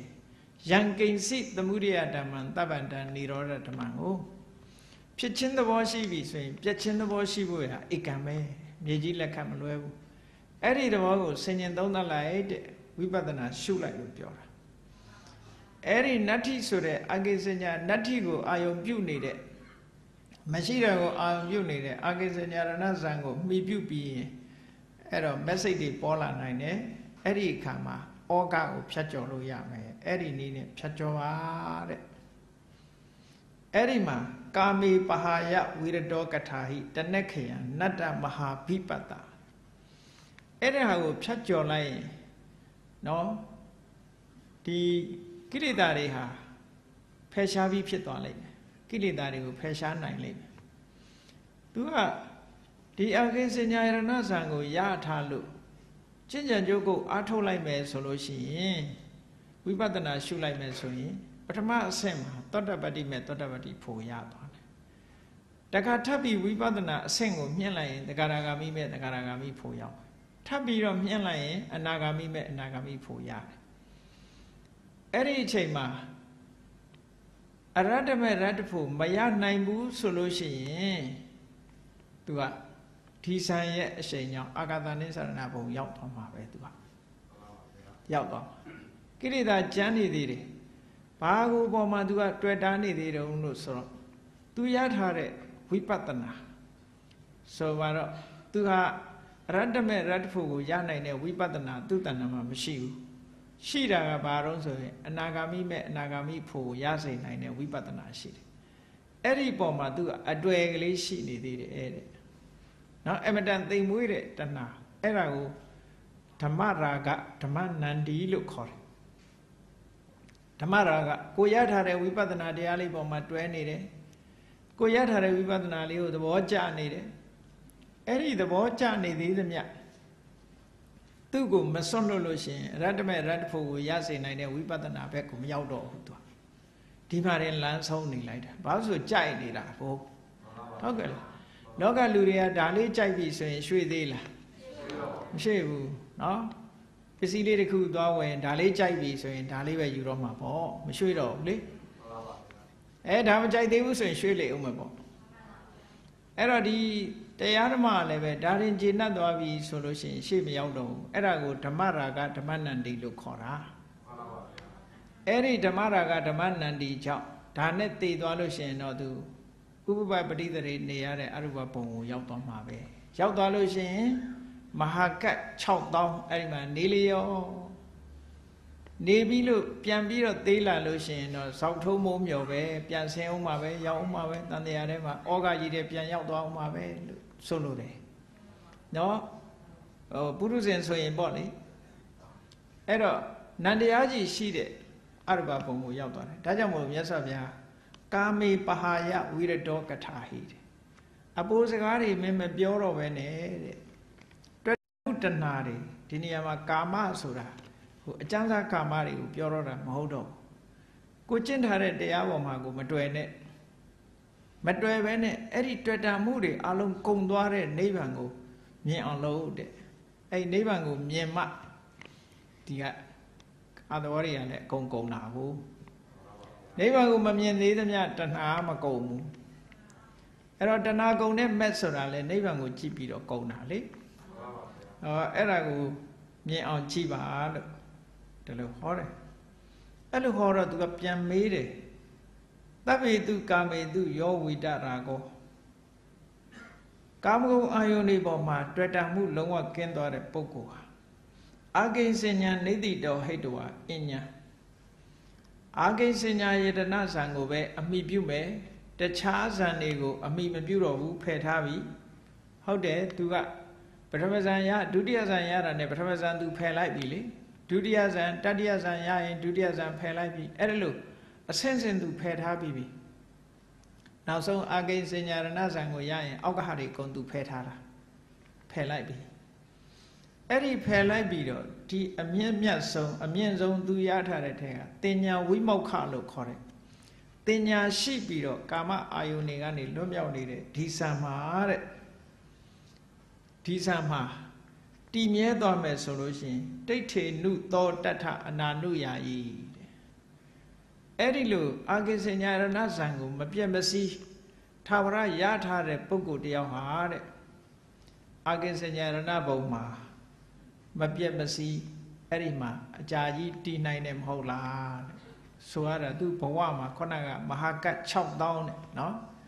မဟာကတ်6000တည်နေလို့ရတယ်မဟုတ်လားလို့ဆိုမြတ်စွာဘုရားကဟုတ်တယ်တဲ့သူကအဲ့ဒီမှာတည်နေမယ်တဲ့မဟာကတ်6000တည်နေဒါပုရုဇဉ်ဘဝနဲ့တည်သွားလို့ရှိရင်တော့တည်ကြတယ်အဲ့ဒီမှာဒီလိုပဲသူနေမှာရှေ့တက်เสียအကြောင်းမရှိတော့ဘောအဲ့တော့အဲ့လိုမဟုတ်ပဲနဲ့အာဂိဉ္စညာရဏဇံကိုရပြီးတော့သောတပန်ဖြစ်ပြီးတဲ့အခါမှာအရူပဘုံရောက်ရင်တော့အဲ့ဒီပုဂ္ဂိုလ်ကနော်ပုရုဇဉ်ဘဝနဲ့ရောက်လို့ကတော့မျောလင်းချက်မရှိဘူးမျောလင်းချက်မရှိဘူးဆိုပါစို့မြတ်စွာဘုရားရဲ့ဒီသမထကျင့်စဉ်နဲ့ပတ်သက်ပြီးတော့ဂိုက်လုပ်ပေးတဲ့အာလာရကာလမဆိုတာဘယ်ရောက်နေတော့ဆိုအဲ့ဒီအာဂိဉ္စညာရဏဘုံရောက်နေအဲ့တော့သူကပုရုဇဉ်ဘဝနဲ့တည်သွားတာဆိုတော့အဲ့ဒီမှာသူလမ်းမဆုံးဘူးမဟာကတ်6000သူအဲ့ဒီမှာကဘာပေါင်း6000သူနေပြီးရင်သူလောကကြီးတဲ့ပြန်ရောက်လာအောင်မှာပဲပြန်ရောက်လာအောင်မှာပဲကားလျော်ဆိုတန်တရားတဲ့သူလဲအောင်မှာပဲပြန်ရောက်လာမယ်ရုပ်တရားတွေပြန်ပေါ်လာမယ်ဘဝမှာတန်တရားတွေမှာလဲအောင်မယ်ပြန်ဆင်းလာလိမ့်မယ်အဲ့တော့လောက်နေပေါင်းများစွာနေပြီးတော့ပြန်ဆင်းလာတာအေးသောတပန်ဖြစ်ပြီးမှရောက်သွားရင်တော့ပြန်ဆင်းမှာမဟုတ်တော့ဘူးအဲ့ဒီဘုံမှာသောတပန်လည်းမဖြစ်နိုင်ဘာလို့လဲဆိုရင်သောတပန်ဆိုတာဟာတရားနာရမှတရားနာပြီးတော့နာထားတဲ့အတိုင်းကျင့်ကြံကြိုးကိုအထုတ်နိုင်မှသောတပန်ဆိုတာဖြစ်လို့ရတယ်တဲ့သူကစိတ်ကြည်ရှိတဲ့ဘုံရောက်သွားတဲ့အခါကျတော့နားမှမပါတာဘယ်လိုပြောလို့ကြားမှာတော့နားမပါတဲ့ဘဝရောက်သွားတယ်နားမှာတဲ့ဘဝရောက်တော့တရားနာခွင့်မရှိဘူးတရားနာခွင့်မရှိတော့ तू ဝိပဿနာဘယ်လိုပွားမယ်ဆိုတော့ तू မှာထိုးရင်းသိနိုင်တဲ့အသိဉာဏ်မရှိဘူးဒါကြောင့်မို့လို့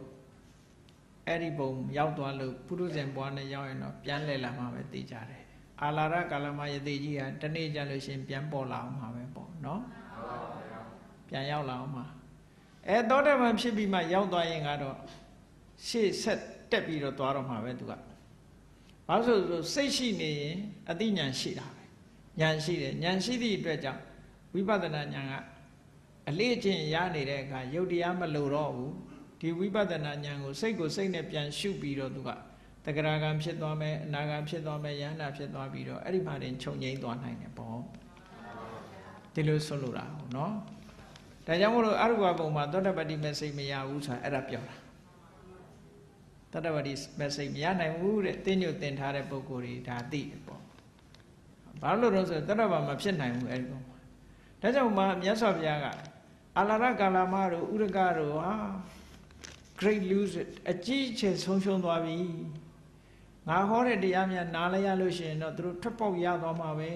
တန်တရားဟုတ်ကတကယ်လွတ်တော်မှာတကယ်သူတော်ကောင်းကြီးတွေသူတို့လွတ်ချင်လို့ကျင့်နေတာနော်သို့တော့လမ်းစာပျောက်သွားတယ်သူတို့မှာလမ်းစာပျောက်ပြီးတော့တန်ត្រာကထွက်ပေါက်လို့ထင်ပြီးတော့သွားလိုက်တာကြံသွားတယ်ထွက်ပေါက်မရဘူးပြန်လှည့်လာအောင်မှာပဲသူတို့ဝင်ကဘာထဲမှာလမ်းလျှောက်လိုက်တယ်လို့ပဲထွက်ပေါက်လို့ထင်ပြီးတော့သွားတာဟိုကြပိတ်တာနဲ့တွေ့အောင်မှာနော်ပြန်ရောက်လာကြမှာပဲထွက်ပေါက်ရမသွားကြဘူးတဲ့အဲ့ဒီမှာမြတ်စွာဘုရားအဲ့ဒီမှာဒီပုံမှာဒီလိုပဲတီးနေလိုက်မယ်တဲ့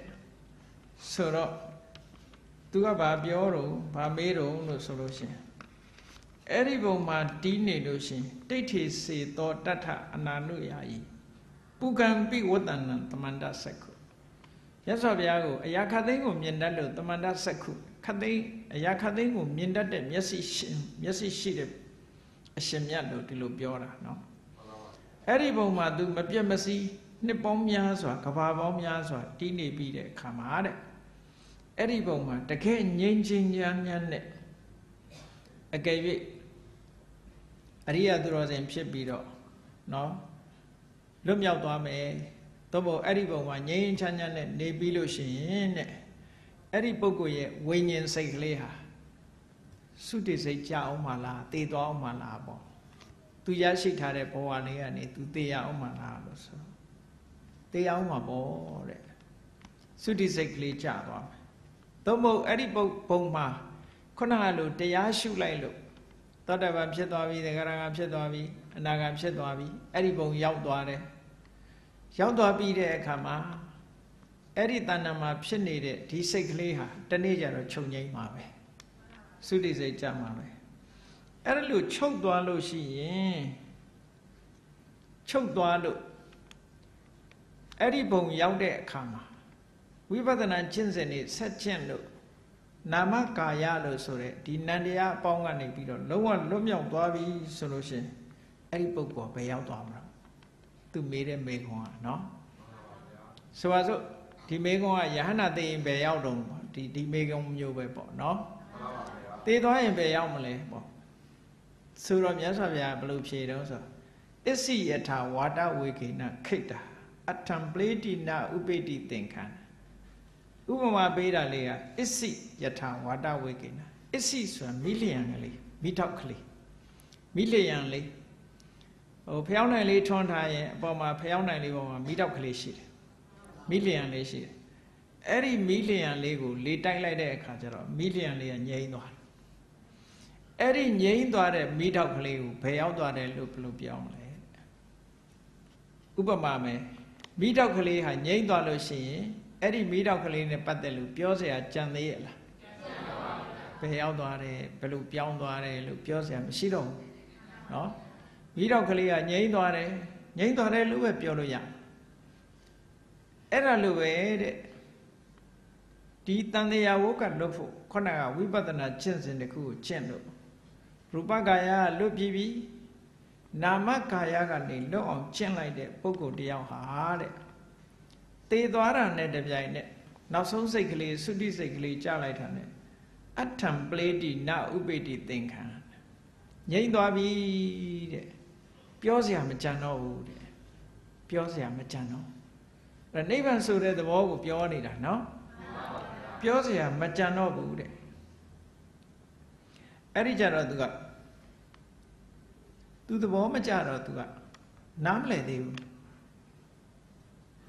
ရသောအဖြစ်အခုခေတ်လေဒီနိဗ္ဗာန်နဲ့ပတ်သက်ပြောလို့ရှိရင်ရှုပ်ထွေးတွေတုံးပဲဗမာပြည်မှာနိဗ္ဗာန်နဲ့ပတ်သက်ပြီးတော့ရေးထားတဲ့စာအုပ်တွေရှိတယ်နော်နိဗ္ဗာန်နဲ့ပတ်သက်ပြီးရေးထားတဲ့စာအုပ်တွေရွှေကျင်ကိုင်း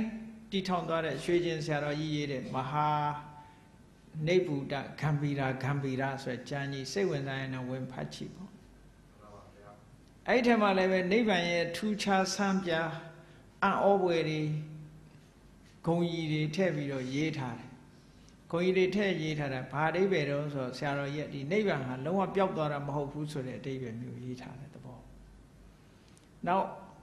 ဒွါရကိုင်းကြီးကိုတည်ထောင်သွားတဲ့ဥပ္ပုဆရာတော်ကြီးရဲ့စန္ဒမန္တလသုတ်ကချမ်းဆိုတာရှိတယ်သေးသေးလေးအဲ့ဒီမှာလည်းပဲနိဗ္ဗာန်မှာယုတ်ထူးနန္ဒုဆိုတဲ့သဘောမျိုးလေးတွေဖော်ပြထားတယ်ပေါ့နိဗ္ဗာန်နဲ့ပတ်သက်လို့ရှိရင်အဲ့ဒါလို့ တော်လေးကိုဟိုသဘောပေါက်ဖို့လိုအပ်နေတယ်နော်ဟိုဆရာတော်ကြီးတွေကသူကနိဗ္ဗာန်လုံးဝချုပ်ငြိမ်းသွားတာဘာမှမရှိတော့ဘူးဆိုလို့ရှိရင်ဘာမရှိရင်ဘာလို့ဖို့တုံးဆိုတာမျိုးဖြစ်မှာဆိုမရှိဘူးဆိုတာကြတော့မရှိတဲ့နတ္ထိပညာနဲ့သွားပြီးတော့ရောနိုင်စရာရှိတယ်ပေါ့အဲ့ဒါကြောင့်မို့လို့မရှိဘူးဆိုတာမဟုတ်ဘူးရှိတယ်ဆိုတာလေးလှုပ်ချင်တယ်ပေါ့အဲ့ဒီနေရာလေးမှာပြဿနာလေးတွေတက်နေတယ်ပေါ့နိဗ္ဗာန်အယူအဆနဲ့ပတ်သက်ကိုလက်လမ်းမမှုတာကိုနိဗ္ဗာန်အကြောင်းကိုရေးတယ်ဆိုတဲ့လူတွေလည်းအတော့အာဟောစရာကောင်းတယ်နော်မရောက်ဘူးပဲနဲ့ရေးနာအဲ့တော့မြတ်စွာဘုရားဟောထားတဲ့ဟာလေးကဒီနေရာမှာဟိုအမှန်တန်နားလည်အောင်သဘောပေါက်ဖို့တော့လိုတယ်ပေါ့နိဗ္ဗာန်နဲ့ပတ်သက်ပြီးဘုန်းကြီးတို့နဲ့အမှန်တန်မှယဉ်နှီးတဲ့ဆရာတော်တစ်ပါးရေးထားတဲ့ဘဝနဲ့နိဗ္ဗာန်ဆိုစာအုပ်ပါလေဒီနိဗ္ဗာန်အကြောင်းတွေကိုစုရေးပြထားတာရှိတယ်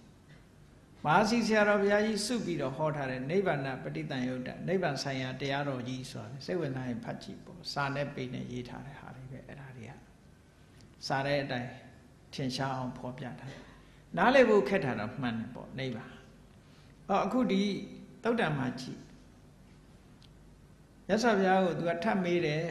အထင်ကတော်သောဥဒဝါသောနတ္ထိချုပ်သွားတာဆိုတာဟုတ်ပြီတဲ့ချုပ်သွားတာလုံးဝမရှိတာလားတဲ့ချုပ်သွားပါပြီဆိုတဲ့နောက်မှာလုံးဝမရှိတာလားလို့ထပ်မေးသေးတယ်နော်လောကမှာဒီဟာနားလည်ဖို့တော်တော်ခက်တဲ့စကားတစ်ခုပေါ့သို့မဟုတ်တဲ့ထာဝရတည်မြဲတဲ့အနေအထားလေးတစ်ခုဖြစ်ပြီးဘယ်တော့မှမပြည့်စည်တာလားတဲ့ဥဒဟုဝေတတ္တတိယအာရောဂောအာရောဂောပရမရဏဆိုဘာမှအထိခိုက်မရှိဘူးထာဝရတည်မြဲတဲ့အမြဲလားတဲ့သို့မဟုတ်ချုပ်သွားပြီးရင်ချုပ်သွားပြီးတာလားတဲ့သို့မဟုတ်ဘာမှမရှိတော့တဲ့အရာလားအရှိကနေချုပ်သွားတာလားသို့မဟုတ်ဘာမှမရှိတဲ့ဟာလားသို့မဟုတ်ထာဝရမြဲတဲ့အနေအထားတစ်ခုရောက်သွားတာလားအဲ့ဒါကိုရှင်းပြီးတော့ဟောစမ်းမအောင်နဲ့ဒီတရားနဲ့ပတ်သက်ပြီးဒီတရားတွေသိရင်ဘယ်လိုအနေအထားမျိုးရတာတုံးဆိုမြတ်စွာဘုရားကဘာအမိန့်ရှိတော့ဆိုအထင်ကတ္တနပမာဏမတ္ထိချုပ်သွားပြီဆိုတဲ့ကတိုင်းတာပြเสียဘာမှမရှိတော့ဘူးလေဟုတ်ကဲ့လားချုပ်ငိမ့်သွားပြီဆိုတဲ့နေရာမှာတဲ့အတိုင်းတာတစ်ခုလုံးပြဖို့ရဘာမှမရှိဘူးယေနနံဝိဇုံတန်တတ္တနတ္ထိတယ်သူ့ကိုဘာလို့ပြောဖို့ရဘာမှမရှိတော့ဘာလို့ပြောဖို့ရဘာမှမရှိသဗ္ဗေတုဓမ္မေတုသမှုဟတေတုသမှုဟတဝါရပထာပိတဗ္ဗေပြောเสียစကားကိုမရှိတော့ဘူးတဲ့အဓိပ္ပာယ်ကတော့သူနဲ့ပတ်သက်ပြီးပြောเสียစကားမရှိတော့ဘုန်းကြီးတို့မှာပြောเสียစကားတွေရှိတယ်ပြောเสียစကားဆိုတာဥပမာပဲ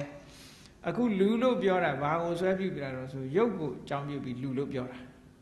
ဝေဒနာရှိလို့လူလို့ပြောတာတင်ညာရှိလို့လူလို့ပြောတာသင်္ခါရရှိလို့ဝိညာဉ်ရှိလို့ဆိုလိုတာက physical body ရှိတယ် mind ရှိတယ်အဲ့ဒါကိုကြည့်ပြီးတော့လူလို့ပြောတာအခုက physical body လည်းမရှိတော့ဘူးเนาะဝေဒနာတင်ညာသင်္ခါရဆိုတဲ့ mental body တွေလည်းမရှိတော့အဲ့တော့မရှိတော့ဘူးဆိုဘာနဲ့ပြောမလဲမရှိဘဲနဲ့ပြောလို့ရမှာမဟုတ်ဘူးဥပမာပဲတစ်ပင်လို့ပြောလို့ရှိရင်တစ်ပင်လို့ပြောစရာအကြောင်းတွေကဘာလို့ဆိုအရွက်ရှိရမယ်အကိုင်းရှိရမယ်အခက်ရှိရမယ်အမြင့်ရှိရမယ်ပင်စီရှိရမယ်ပေါ့အဲ့ဒါတွေရှိမှတစ်ပင်လို့ပြောလို့ရတော့မှာပေါ့အဲ့တော့တတ္တဝါလို့ပြောဖို့ရတာကိလေသာရှိရမယ်ခန္ဓာရှိရမယ်ကံတရားတွေရှိရအဲ့ဒါရှိမှပြောလို့ရတယ်အခုကကိလေသာလည်းချုပ်သွားပြီခန္ဓာလည်းချုပ်သွားပြီကံတရားတွေလည်းချုပ်သွားပြီဆိုဘာနဲ့ပြောမလဲပေါ့ဒါကြောင့်မို့မြတ်စွာဘုရားကတဗ္ဗေတုဓမ္မေတုသမှုဟတေတုသဘာဝတရားတွေအလုံးမရှိတော့ဘူးတဲ့ခန္ဓာတွေအာယရဏတွေဓာတ်တွေမရှိတော့သမှုဟတဝါရပထာပိတဗ္ဗေပြောเสียအချက်လက်တွေတခုမှမရှိတော့ဘူးတဲ့ဘာနဲ့ပြောမှလဲတဲ့အဲ့ဒါနဲ့ပတ်သက်ပြီးတော့ပူရှင်းအောင်ဘုန်းကြီးတို့တွေအက္ခိဝိသတုတ်ဆိုတာနားလည်ဖို့လိုတယ်ပေါ့မစ္စည်းမအနိကေထဲမှာအက္ခိဝိသတုတ်ဆိုတာရှိတယ်အဲ့ဒီအက္ခိဝိသတုတ်မှာမြတ်စွာဘုရားဟောတယ်ဝိမု ക്ത စိတ်တကိလေသာအာသဝတွေကနေလွတ်မြောက်သွားတဲ့ပုဂ္ဂိုလ်တူအဲ့ဒီပုဂ္ဂိုလ်နဲ့ပတ်သက်ပြီးတော့ဝိသဂောတပုံနာပြပိုက်ကနေပြီးတော့မေးတယ်ပြပိုက်ကမေးတယ်အရှင်ဂေါရမတဲ့ကိလေသာအာသဝတွေကလွတ်မြောက်သွားတဲ့ပုဂ္ဂိုလ်တယောက်ဟာတဲ့ tỳ toa pi lo shi tu di bwa ma ro tu pyo lo ya thei de le di bwa ma tu pyo lo ya thei deဥပမာရှင်သာရိပုတ္တရာဆိုပါစို့ရှင်သာရိပုတ္တရာဘာရှိလို့ပြောတာတော့ဆိုသူမှာခန္ဓာရှိနေရုပ်ခန္ဓာကိုယ်ကြီးရှိလို့ဒါရှင်သာရိပုတ္တရာစိတ်တွေရှိလို့ရှင်သာရိပုတ္တရာခန္ဓာကိုယ်အကြောင်းပြုပြီးရှင်သာရိပုတ္တရာလို့ပြောတယ်ကဲပြိဋိဘံဆံသွားပြီနော်ပြိဋိဘံဆံသွားပြီရုပ်လည်းမရှိတော့ဝေဒနာသင်ညာသင်္ခါရဝိညာဉ်လည်းမရှိတော့ခန္ဓာမရှိတော့ကိလေသာတွေလည်းမရှိတော့ကံတရားတွေလည်းမရှိတော့အကုန်လုံးကုန်သွားပြီအဲ့ဒီအချိန်မှာဘာကိုပြောမှလဲ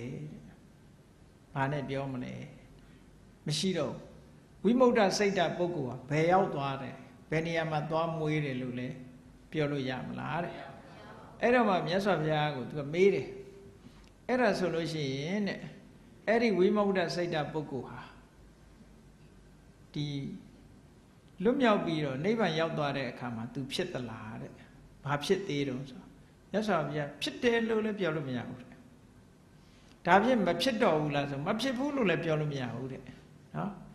ဒါဖြင့်ဖြစ်တာရှိတယ်မဖြစ်တာရှိတယ်လို့လားပြောရမှာလားဆိုဖြစ်တာရှိတယ်ဖြစ်တာမရှိဘူးလို့လည်းပြောလို့မရဘူးတဲ့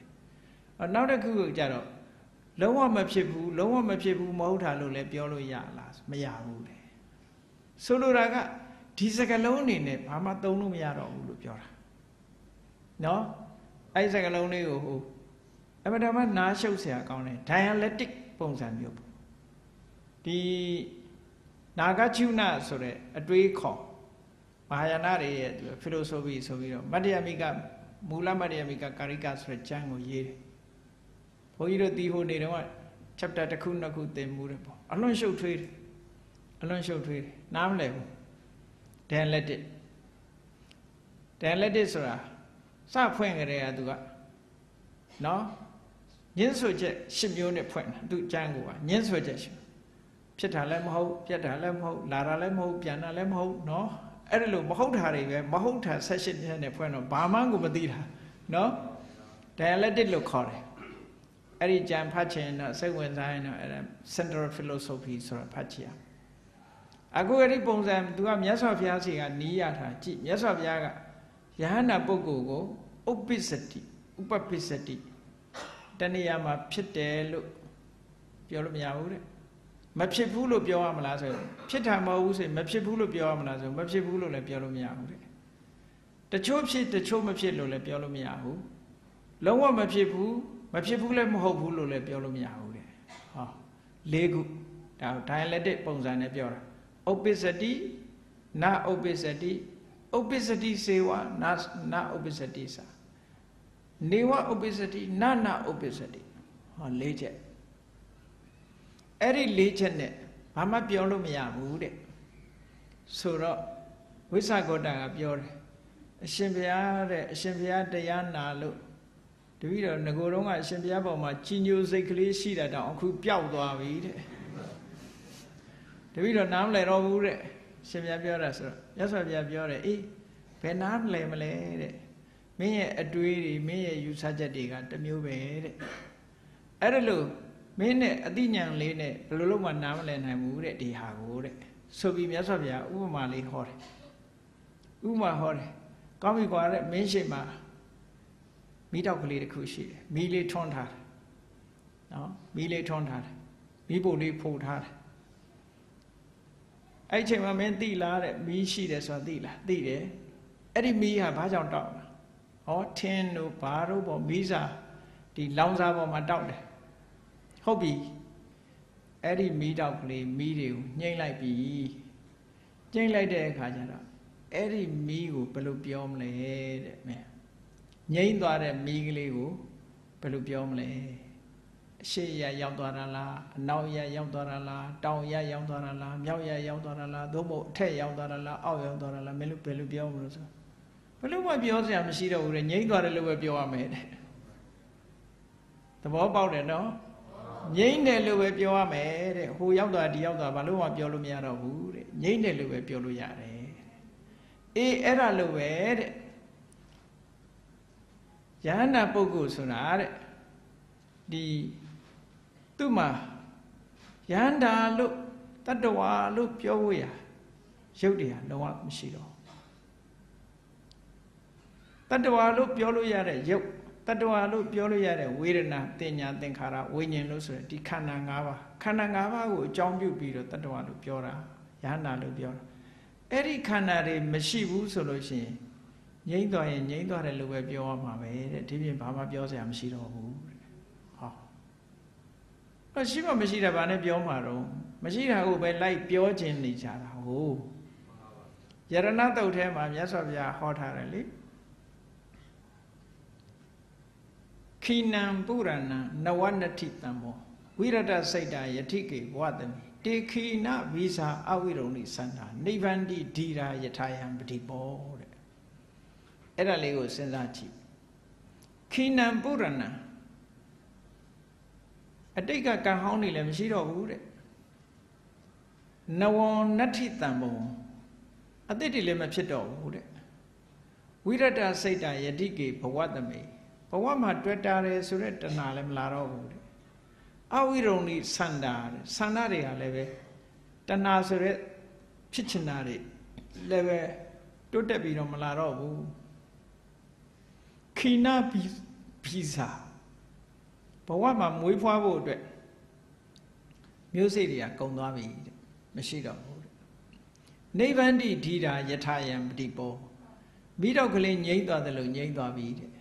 အဲ့တော့ပြောချင်ဘယ်လိုပြောမလို့ဆိုငြိမ့်သွားပြီလို့ပဲပြောလို့ရတယ်။ဘယ်မှာဖြစ်တယ်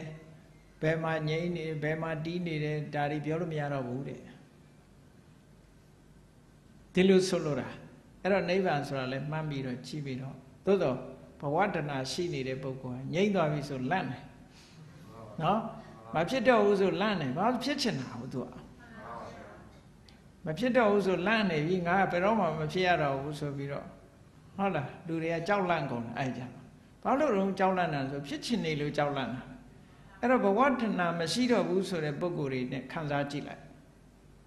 ဖြစ်ချင်တယ်ဆိုတဲ့တဏှာမရှိတော့တဲ့ပုဂ္ဂိုလ်အနေနဲ့ဆိုရင်တော့ဝမ်းသာစရာကြီးပဲဒါဘာလို့ဆိုဖြစ်နေရင်အိုးမှနာအောင်မှသိအောင်မှကိုမဖြစ်တော့ဘူးဆိုမှအိုခြင်းနာခြင်းသိခြင်းကလွတ်မှာကို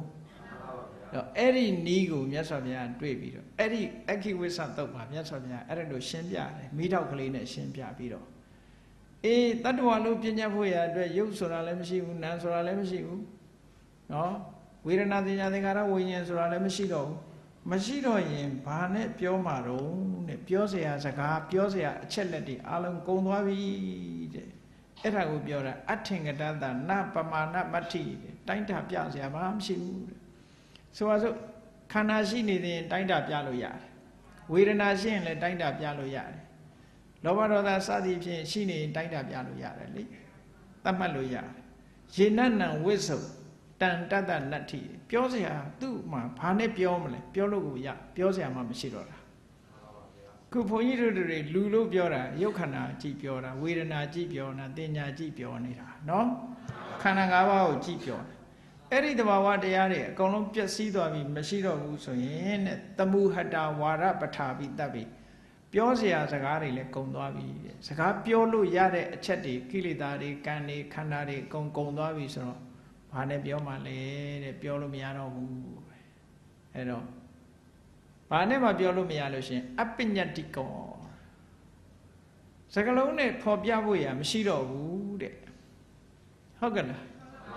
အဲ့တော့စကလုံးနဲ့ဖော်ပြခြင်းဘယ်လိုဖော်ပြမလို့ဆိုပရိနိဗ္ဗုတောပြိနိဗ္ဗာန်စံလေပြီပဲပြောရမှာပဲတဲ့ငြိမ့်သွားပြီဘာတွေငြိမ့်တော့ကိလေသာတွေငြိမ့်တယ်ခန္ဓာတွေငြိမ့်တယ်ငြိမ့်သွားတယ်လို့မိတောက်ကလေးကိုဘယ်လိုပြောမလို့ငြိမ့်သွားတယ်လို့ပဲပြောရမှာဒီမိတောက်ကလေးဟာငြိမ့်ပြီပဲရောက်သွားတယ်လို့ပြောလို့မရဘူးတဲ့အဲ့လိုပြောလို့မရတယ်လို့ငြိမ့်သွားတယ်လို့ပဲပြောရမယ်ငြိမ့်တာကောင်းလားမကောင်းလားဆိုမငြိမ့်မဲ့နေလို့ဒုက္ခရောက်တာကိုသိမှငြိမ့်တာကောင်းတယ်ဆိုတာထင်မှာမငြိမ့်လို့အရသာရှိနေတဲ့လူကဘယ်တော့မှငြိမ့်တာကြိုက်မှာမဟုတ်ဘူးအေးဒါကြောင့်မလို့တရားချစ်ခင်သူတော်စင်ပြိဿပေါင်းတို့အခုရှစ်ခါဓာနဲ့မြတ်စွာဘုရားကဥပတိဝဥပတိဝရဲ့မေခွန်းတွေကိုဖြေလိုက်တာအာဂိစဉ္ညာရဏတမဘတ်ကိုရရှိထားတဲ့အရှင်းမြင့်တဲ့တမာတိစွမ်းအားတွေရှိနေတဲ့ပုဂ္ဂိုလ်တူကိုဝိပဿနာဉာဏ်အဆင့်ရှုပုံနည်းနဲ့ ဒီဩဃဆိုတဲ့တန်တရားကြီးကိုဖြတ်ကျော်ရမယ်နိလန်းတွေကိုမြတ်စွာဘုရားပေးလိုက်တာပေးလိုက်တဲ့အခါမှာသူသဘောကျပြီးတော့ဒီပုဂ္ဂိုလ်ကြီးဟာငကိုယ်တည်းကတမာတိစွမ်းအားတွေရှိနေပြီးသားဖြစ်တော့ဝိပဿနာဘက်ကိုဥလဲလိုက်တာနဲ့လည်းပြိုင်နဲ့သူတဏ္ဍာမှာရှိတဲ့ကိလေသာအာသဝတွေဟာတဆင့်ပြီးတဆင့်ကုံသွားလို့နောက်ဆုံးမှာရတ္တမေရတ္တဖို့ရောက်ပြီးတော့ယဟန္တာကြီးဖြစ်သွားပါတယ်တဲ့သူတပည့်တွေနဲ့အတူတကွယဟန္တာဖြစ်ပြီးတော့ယသိအသွင်ကနေပြီးတော့ယဟန္တာယဟန်အသွင်ကိုရောက်ရှိပြီးတော့မြတ်စွာဘုရားကိုယိုသိလေးစားစွာလက်ဥချီမိုးရှိခိုးလေးရဲ့ယက်တီပြီးတော့သွားပြီတဲ့ဒါကြောင့်မို့ဥပတိဝရဲ့အမေကုန်းကိုအမေကိုဖြည့်ခြင်းဆိုတဲ့ဒီကနေ့တရားဒေသနာကိုနာကြားရပြီးတော့နိဗ္ဗာန်ဆိုတာရဲ့သဘောကိုသိရှိဝမ်းမြောက်ကြပြီးမိမိတို့ကိုယ်တိုင်လည်းဆင်းရဲဒုက္ခကလွတ်မြောက်ခြင်းလို့ရှိရင်နိဗ္ဗာန်ဆိုတဲ့သဘာဝတရားနဲ့မိမိတို့ကိုယ်တိုင်ရောက်ရှိချမ်းသာတာလင်ချမ်းသာဒုက္ခအပြေအဝဆိုတာရမယ်ဆင်းရဲဒုက္ခလုံးဝလွတ်မြောက်ကြမယ်လို့ကိုစီကိုစီသဘောကျပြီးကျင့်ကြံကြိုးကိုအားထုတ်တော်မူနိုင်ကြပါစေကုန်သတည်း